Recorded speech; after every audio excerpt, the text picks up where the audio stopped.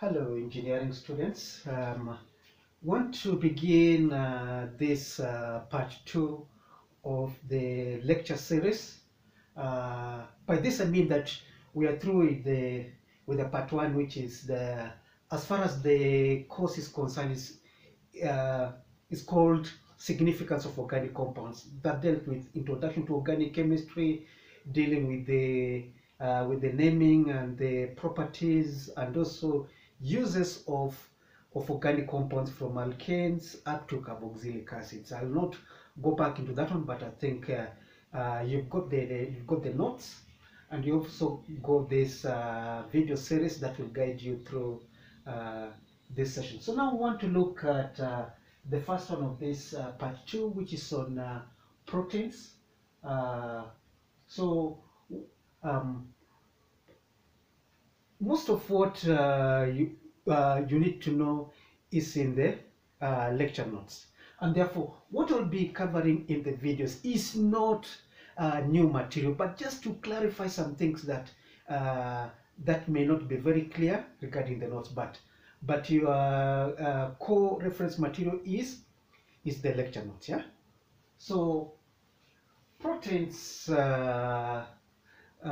know, even before you went to or maybe primary school or whatever. I don't know at what level you were introduced to the word proteins. Proteins is related to a balanced diet. Yeah. A balanced diet is made up of what? Among other things, proteins, carbohydrates, fats, uh, uh, vitamins.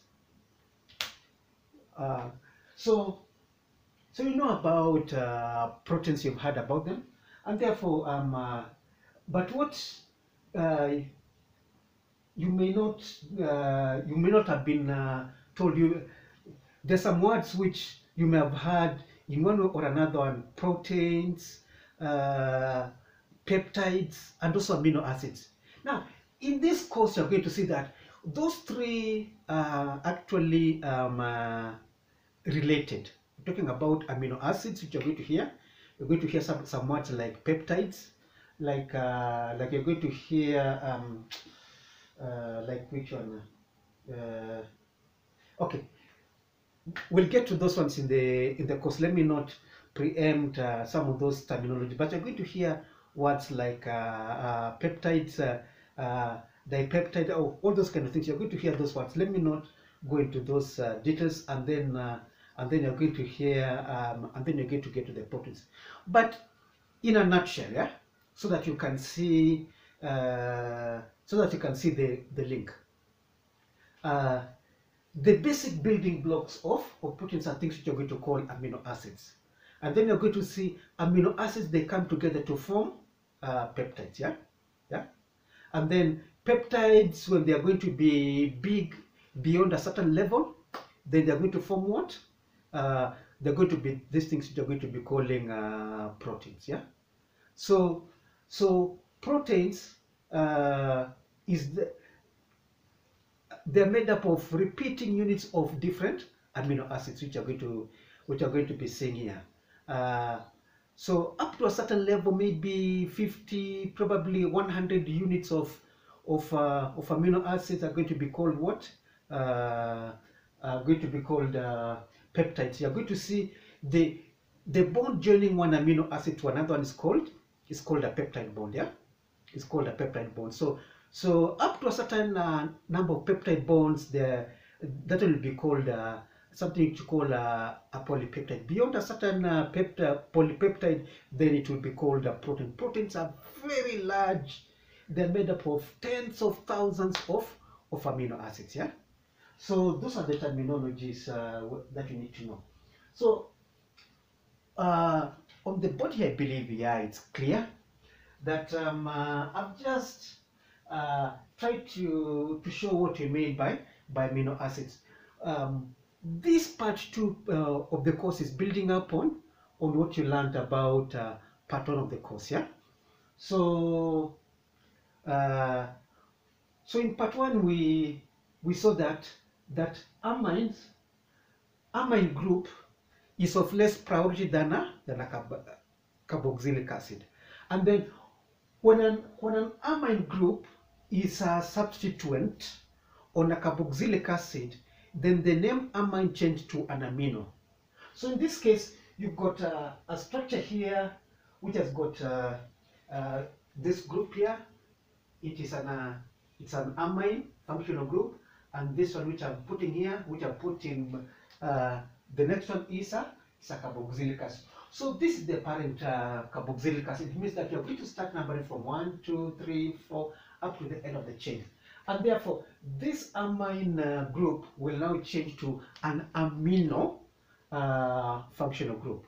So this type of compound will be called an amino carboxylic acid. But scientists have just tried to minimize, rather than calling it amino carboxylic acid, they're just calling it amino acid.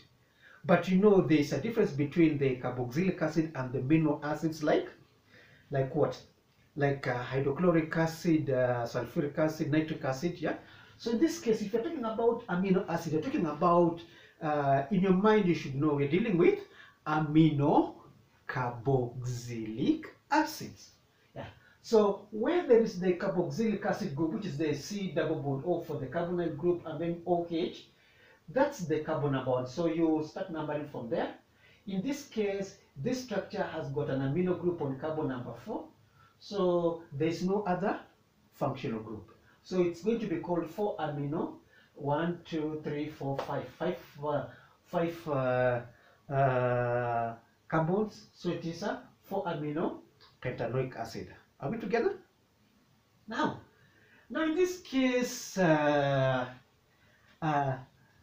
we can put so many structures containing an amine group and a carboxylic acid. But we'll be focusing mostly in this course on the amino carboxylic acids which are found in nature, mammals, anything, yeah, anything that contains proteins, yeah. So the ones which are found in biological systems have got an amino group on the second carbon relative to the carboxylic acid. So if the the carbon containing the carboxylic acid, if you're going to number it 1, then the amino group is on carbon number 2. So these are called 2 amino carboxylic acids in nature. So it means that in this case there is an R group. It means it can be an alkyl group or any other thing that is attached. So you're going to be looking at carboxylic acids with this general formula. This is the general formula of the of the amino carboxylic acids that you're going to be looking at. You're going to be called 2 amino carboxylic acids. But before the IUPAC nomenclature came, and this is where I'm going to see that that amino carboxylic acids, or amino acids as you're going to be calling them, their traditional names are so embedded because of are so embedded in day-to-day life that the scientists or the chemists have seen it's not appropriate to come up with to try to enforce the IUPAC nomenclature on the normal person. So they have just decided, okay, let us stick with the normal names, and then we see how, and life will continue. Yeah. So for amino carboxylic acids, what the scientists or the biologists they know is the common name and not the IUPAC name. So you're going to come up with some of those names. So in this case, these 2 amino carboxylic acids, you're going to see there is a numbering which was there before the IUPAC nomenclature came, and that is, for example, as far as IUPAC nomenclature is concerned, the carbon containing the carboxylic the carboxylic acid carbon is numbered 1 and this number 2. But in the old system before the IUPAC nomenclature came, the carbon containing the the carbon next to the main functional group is called the alpha carbon atom. It's called what? Alpha carbon atom. Okay? So for example, in this case, in this one, for pentanoic acid, this will be called the alpha carbon, beta, and this is going to be called what? The gamma. So this will be called what? This will be called a gamma amino acid. Yeah, you understand? Gamma. It means that the functional group, the amino group, is on the gamma carbon. This is the old, or this is the standard way of naming carboxylic acids. But what we want to say is that the carboxylic acids that are found in nature, they are called alpha. They are called what? Alpha amino acids. Alpha amino acids. By amino acids, you are saying it is alpha amino carboxylic acids. Are we together? Alpha amino carboxylic acids. Good. So you are going to hear that word alpha. Alpha means it is the carbon next to the main functional group, which is the carboxylic acid, yeah, and not the carboxylic acid itself, yeah. So the carbon next to it contains an amino group that will be called an alpha amino acid.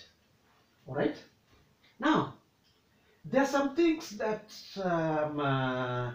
that have stood the test of time, and that is the standard presentation of carboxylic acids.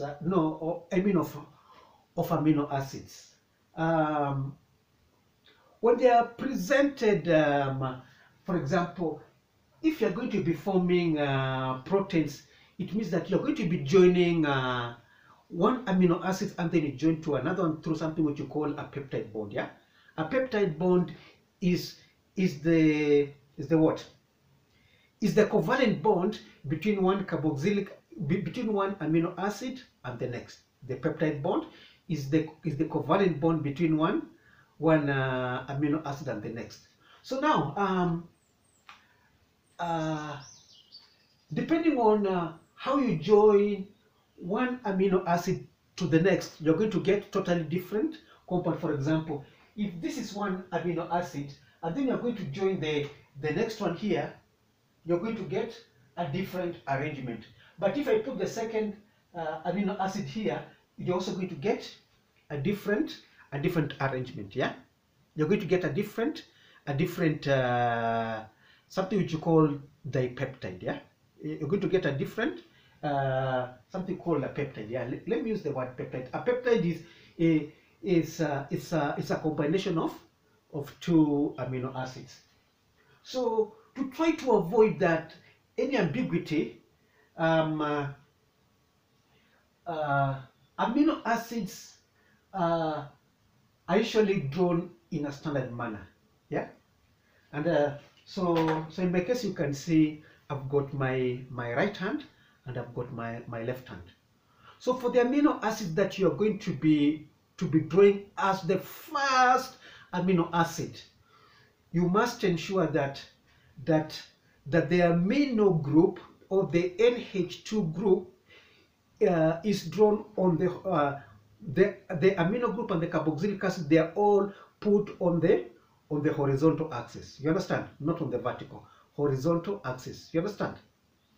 And then the amino group is put on the left. You understand it? It's put on the left hand of the horizontal axis, and the carboxylic acid is put on the right. It's put on the right. Are we together? So in this case, this is the standard way of presentation of an amino acid. This is the horizontal axis, and then the amino group is drawn on the left and the carboxylic acid is drawn on the right. So that means that if you are going to be forming peptides to form proteins, they are going to be forming on the right. That's why you're going to be joining the groups on the right, yeah, and not on the left. Yeah, so the group on the left will not change. So if you're going to be adding another group, it will be joined on the right. So the building up or the the second amino acid, it will be joined on the right as opposed to on the left. So this is the standard presentation of amino acids. Okay. Now from here I'll be able to, okay, so in this case we are saying that amino acids are known by the common names as opposed to the IUPAC nomenclature. So we're going to be coming up with these names, and I think I've just tried to show a few. Are you seeing a similarity here? Can you see here? This is the NH2 on the left, horizontal. This is the carboxylic acid. Now there's something which I need to note here. You're going to be seeing two presentations of the carboxylic acid. It can be shown as COOH, or in this case it can be shown as C carbonyl group OH. This one you're talking about the same presentation. So it can be shown as COOH, or it can be shown as C carbonyl OH. I hope it will be clear that when you are seeing like this one, it will be clear that this is the same presentation as here. How is it the same? What we know is this: carbon forms 4 bonds. Carbon forms 4 bonds. So if I've got this carbon and I've already gotten one bond here, then carbon it will be left with 3 bonds. Yeah, you understand? And then here I've got an oxygen and hydrogen. So if I'm going to put an OH here, yeah, for the OH, this will tell me that for this oxygen that is remaining, and to make it 4 bonds, I'm going to remove this one, and then I put a double bond here to put an oxygen here. So the carbon is eventually going to have 1, 2, 3, 4 bonds. Oxygen is going to have 2 bonds. This oxygen is going to have 2 bonds. Yeah. So it's clear when you show it as COOH, it is the same as showing C carbonyl group OOH. Is that clear? Very well. So in this case, what you're going to see is that in this standard presentation here, we're going to say that the R for an alkyl group, that R can also be a hydrogen. Yeah. So in this case, it's just being shown here. The R group here is being shown as hydrogen. So we're going to get an amino acid. Okay, there's something which I need to say. What we've avoided so far with IUPAC nomenclature has been what? Has been cramming. But in this case, even to avoid cramming, if there will be questions dealing with amino acids and probably with proteins, of which I'm going to be showing the kind of things that are normally examinable regarding amino acids, you're going to be given the structure of amino acids in an appendix. Yeah, so you're not going to be at your level. You're not going to be expected to do what? To memorize both the structure and something called the 3-letter notation for the amino acids. It's going to be a relief. Yeah, so you're going to see there are 20 amino acids that are found in the biological systems. 20 amino acids, which are going to be giving the common names. But this one, what is telling is that what can you see here? The NH2 remains the same. The NH2 in this structure here, there's a hydrogen, there's a hydrogen, there's a hydrogen, there's a carboxylic acid, there's a carboxylic acid, there's a carboxylic acid. So what is changing is just this group here, one group here. You're going to see, except for one of the amino acids which you're going to be calling proline, the rest of the amino acids are only going to be changing with this R group. Yeah, R group will be the only one which will be changing. So for the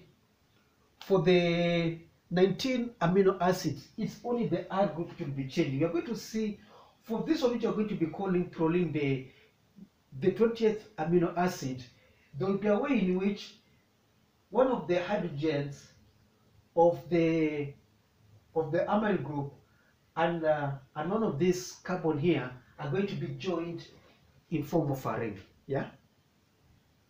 So there will be a relationship between one of the amino group and this carbon here. They're going to be part of the ring, and that one is just given a simple name of proline, but you're going to see the structure for that.